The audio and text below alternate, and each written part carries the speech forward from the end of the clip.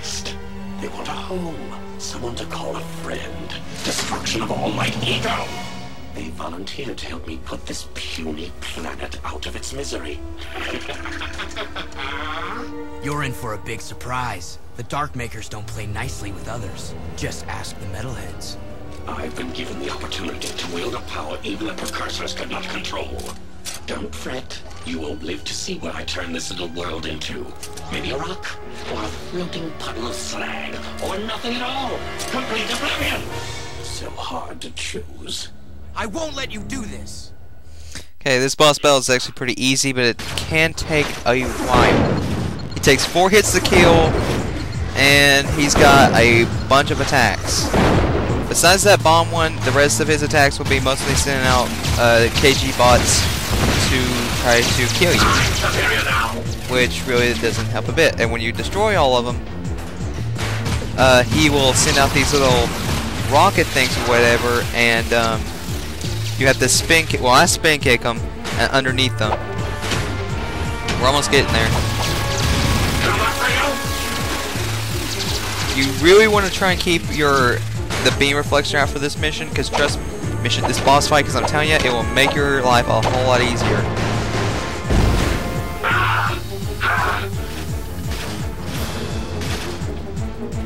I think this will be another boss. Oh yeah, I forgot about that. Those right there, he will. You have to jump.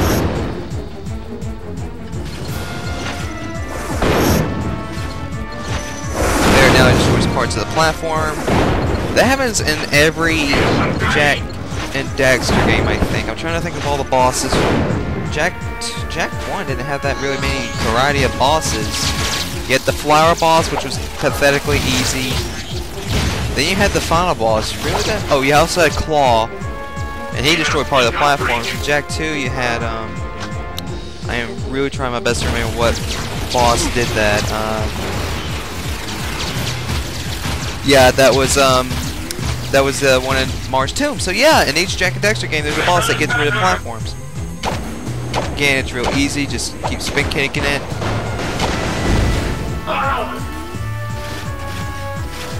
They usually like to give you good ammo amounts too. I know in the next phase is when he starts summoning the Darkmakers, and those guys are actually... There's one hard one because they summon a shield, and then the Hornets are easy to dispose of with a beam reflector.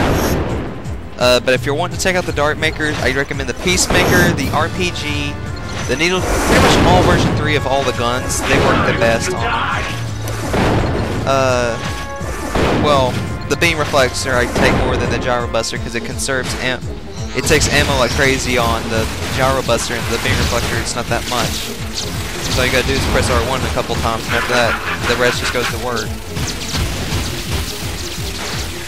Cause look at that, they just jump out. I'm dead! Oh. He was stuck. Really, I don't know anyone who does not like the Beam Reflector. I mean, I know... That came out completely wrong. I don't know a single person who does not like the Beam Reflector. Whatever, you know what I'm trying to say. Everyone I talk to loves the Beam Reflector. I couldn't say that for some reason. Okay, get some health now. I'm warning you, these guys can put up a good fight. And because I haven't used Dark Jak any during... really this entire time recording, take a guess what I'm gonna do. Now I'm only gonna wait till a bunch of them appear on screen, and I'm gonna do Dark Bomb. I'm not gonna do Dark Strike because it's just not enough. So I'm to Dark Jak now. Oh wow. As long as I don't do anything, then I should be fine. I can stay in this form as long as I want. As long as I don't really attack. After that, wait for them to come out one by one. They'll start coming out bits by bits. Then after that, boom. That would have been bad if I had went through the floor. I would have probably gone mad. I'm superior now. But after that, just use the Beam Reflector. It's best to stay under the one that arrow is under, because that way, if you keep shooting, then most of the time the Beam Reflector will focus in on that part. Those guys themselves, they do 4 things of damage, and then that's the end of the boss. Yeah, 4 things of damage. Hey, I found where I could put a boom clip finally. Damn, got away. See you later, Mechanator. Jack, the sky is falling.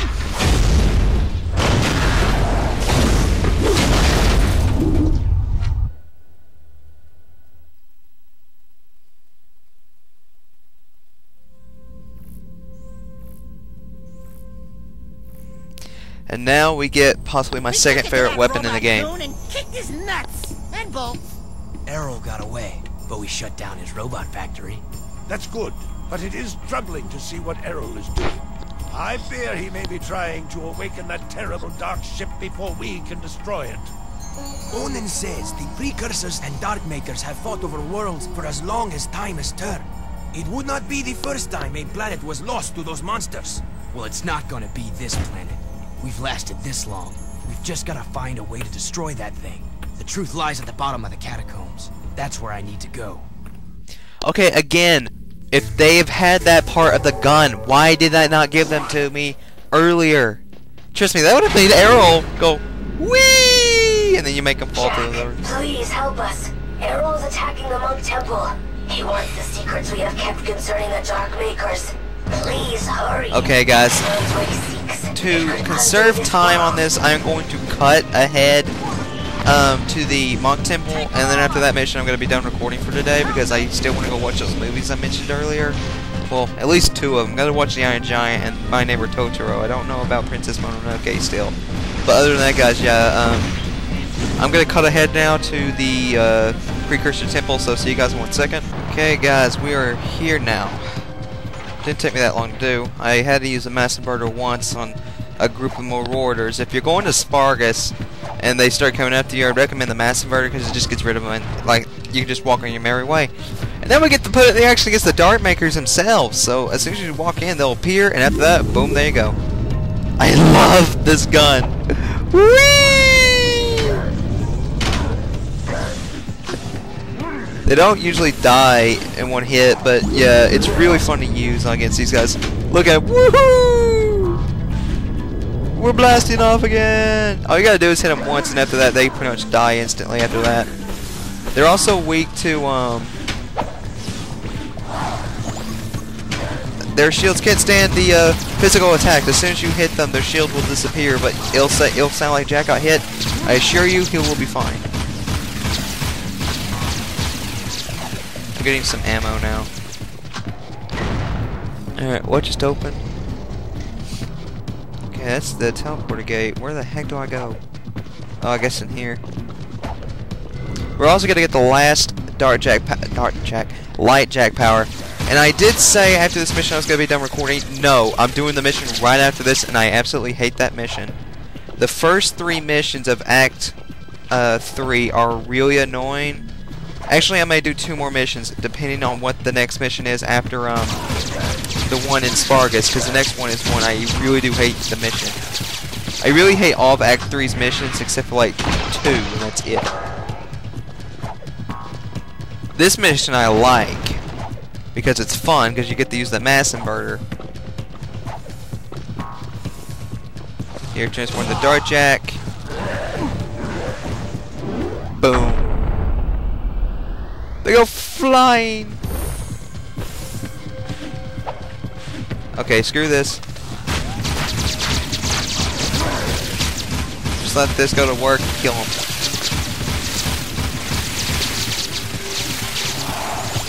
Let me see if I can do the dark. Hey, I could do it. Sweet. Also, well, screw it, I'll get out the mass inverter again. Whoop! Woohoo! I never get tired of that.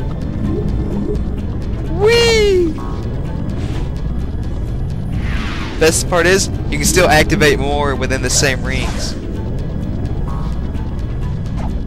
So come in here, transform the Dart Jack. No, no, no, no, no, no, no. Okay, come on. Unless this is the door we're not supposed to go through. Oh, yeah, it's not. My bad. My bad. It's a door over here, I remember. Right here.